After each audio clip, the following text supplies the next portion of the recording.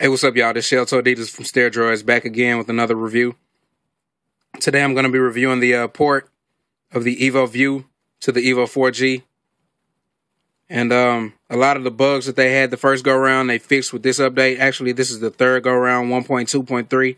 I'm sorry, 1.3. So all of the HTC widgets that they have are actually fitted. You know, I have the soft keys working, as you can see here. I put the honeycomb live wallpaper on there to give it that extra layer of tablet feel. It's actually the boot animation, but it's fairly nice. Now, when you hold this in portrait mode, you get all of your animations. They're pretty sleek. The stock widget looks real good.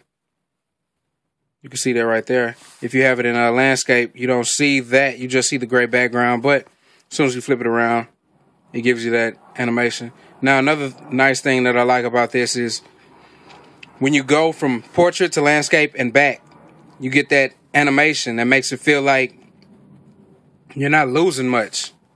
You know, it makes you feel like it's doing something else, you know. It makes it real fluid.